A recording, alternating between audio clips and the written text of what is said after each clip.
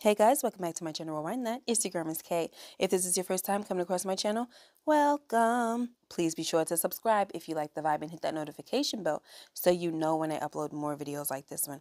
Alright guys, today I'm coming to you with a new show called Bel Air. I'm pretty sure that a lot of you have heard of it, and it is the reboot of The Fresh Prince of Bel Air. But this reboot is different, guys. All right, so anyway, I'm going to do a recap of season 1 episode 1, and then for episode number 2 and 3 I'm gonna do a review. All right, so guys, I started watching this show on Sunday night and I finished the latest episode, which is episode 3, last night.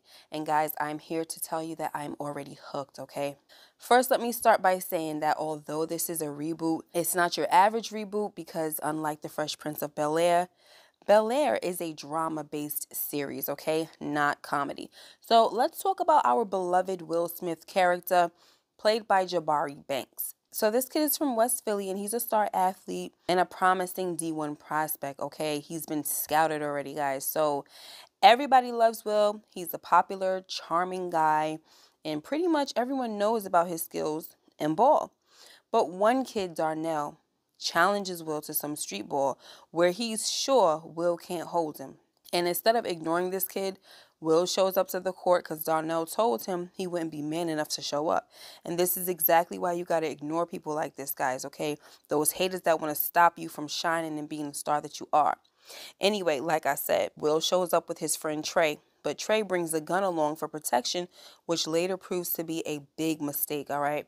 So before they start to play the game, this hustler named Rashad has Will place a bet. He tells Will that if he loses, he has to come work for him. But if he wins, he'll give Will 2 G's. So Will and Trey play against Darnell and another player, and Will and Trey win the game, right? And the bet. So Rashad was actually willing to pay them, guys. Like, he wasn't tricking them or anything, and he wasn't about to go back on his word. But Darnell was a sore loser, and he takes the basketball and throws it at Will, but it hits Rashad in the head instead, okay? And Rashad didn't see this coming because he was counting the money to pay Will and Trey. But now Rashad wants to know who threw the ball, and he blamed Trey pretty much, like, was it you, right? And Will says to Rashad that Trey didn't throw the ball, so he needs to chill out. But Rashad doesn't like anybody talking to him like that, so the situation escalates, and long story short, guys, Will punches Rashad in the face, and Trey gets involved, and he gets jumped, and it becomes an all-out brawl. So in order to get the crowd to disperse and get the guys to stop jumping Trey, Will gets Trey's gun and fires off a few shots in the air. But he also makes the mistake of pointing the gun at Rashad. And Rashad says, "You better use it or I'm going to smoke you dumb behind, okay?" Anyway, the cops come and arrest Will and Rashad, but after a while, Will is released. And Rashad assumes that Will snitched because he was let go without even seeing the judge. He tells Will to watch his back because he's got eyes everywhere. Anyway, guys, so Will's mom, she picks him up, and she's so freaking scared for Will's life that she doesn't even take him home, all right? She already had him a flight booked to LA and was taking him straight to the airport. She ain't even pack his things, honey, okay? I mean, he did have like a book bag of some things or whatever, right? But anyway, Will's mom tells him that his Uncle Phil made a few calls to get him out of jail, and he is now moving with his auntie and uncle in Bel Air, right? So when he gets to Bel Air, he has an Uber driver who happens to be Jazz, guys, okay? And I like how Jazz also had the dice swinging from the rearview mirror. Anyway, let's move on to the Banks family, who is nothing like the original Banks guys from Fresh Prince. Even Jeffrey is different, okay? He's not a butler, but a house manager. And guys, Jeffrey is a G, okay? On top of that, he's also like an advisor to Uncle Phil.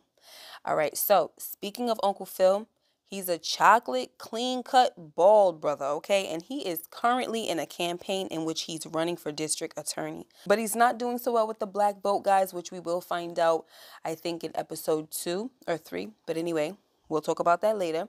Okay, so moving on to the lady of the house. Aunt Viv is gorgeous as ever, guys, and she's definitely concerned and sensitive to Will's situation, all right? And she goes to bat for Will when Uncle Phil was questioning if it's really a good idea for Will to stay with them, all right? And once again, more on that later. Now, let's get to Hillary, guys, who's played by Coco Jones. And if you guys haven't noticed already, This cast is gorgeous, okay? I'm talking about this beautiful chocolate skin everywhere, honey. Everybody is chocolate except for Ashley. So anyway, Hillary is nothing like Hillary from the sitcom. She's not an airheaded valley girl. Instead, she's a culinary artist who aspires to be world renowned. And she has a pretty good following on social media too, okay? Now let's get to Carlton, who is just not Carlton from the sitcom, okay, guys? This version of Carlton is popular at school, pretty much runs Bel Air Academy, and is the star athlete on the lacrosse team. And guys, guess what? He's a freaking drug addict, all right? That's right, he snorts Xanax. Anyway, guys, in this episode, it's all about Will adjusting to the family and vice versa, okay? And when he arrives, there's a campaign party already going on at the house. So Hillary takes Will to Carlton's room to get changed into something more suitable for the party. So once Will joins the party, he wants to find Uncle Phil so he could thank him, but he says a little too much in front of Phil's important guest, okay? And Jeffrey peeps this from afar and comes over and removes Will before he says too much and ruins an endorsement or something like that for Uncle Phil, okay? Anyway, later on, Uncle Phil tells Will that he needs to tell people that he came to Bel Air for a better education and nothing more than that, okay? So forget telling people the real story, all right? But right after that, guys, Trey calls Will in a panic, and he tells him that he needs to get back to Philly to clear things up with Rashad because Rashad thinks that Will snitched and he wants to kill them both. So Will tries to escape the mansion, and he tells Jazz to drive him to the airport. But Uncle Phil and Jeffrey come out and stop them, and Uncle Phil makes Will come back in the house. And my thing with this scene too was like, okay, Will, where was you getting the money to get yourself a flight? Anyway, so when they get back in the house, Uncle Phil tells Will to give this arrangement a chance, okay? Make the most out of the second chance that he's been given. And he also promises that Will have every opportunity to create the future that he wants, okay? So they shake on it, and it's a deal. So the next day, Uncle Phil tells Carlton to take Will to his friend Connor's beach party. But before that, Carlton also brings Will to practice with him, which is at the school, so that Will can get acquainted with some kids there and also the school, right? But in the locker room, Will hears Carlton and his white friends listening to Bobby Shmurda, and they're dropping the N-word like crazy, guys, okay? Very freely. And Carlton does not care. He's in the middle doing the shmoney dance. Like, he's with it, you know? So Will stops them, and he tells Connor and the rest of the guys that they don't get to say nigga. But Connor challenges Will, and he asks him what he's going to do about it. And Will was ready to show him, all right? But Carlton, he came between them, right? So long story short, when they get back home, Carlton tells Will that he's already pulling the race card, but Will tells Carlton that Connor shouldn't be able to use that word because he ain't with the culture. But Carlton doesn't see it that way, all right? As far as he's concerned, it's just a word. And these white kids like Connor, they pay money to hear these rappers curse and say the N-word. And it's going to be expected for them to sing along with the lyrics, right? This is what Carlton says. So Will shakes his head and he tells Carlton that he's just a straight clown, okay? So this causes friction between Will and Carlton already, and Aunt Viv tells Will that he has to make things work with Carlton in order to gain her and Uncle Phil's trust. And with trust comes other privileges, okay? So Will goes to tell Carlton that they need to make nice if he doesn't want Will following him around. So Carlton agrees, and they go to Connor's party later that night, right? So once they get to the party, everything is going fine. But while Carlton is snorting his drugs with his friends, Will is somewhere off hitting it off with a girl named Lisa, who happens to be Carlton's ex-girlfriend. Now, even though Will is now aware of this, he wasn't aware of it earlier, but Lisa told him she's Carlton's ex, okay? And him and Lisa, they still enjoyed each other's company anyway, and they start kissing in plain sight, which is by the pool. And Carlton sees this, and he gets so angry and rushes over and pushes Will into the pool.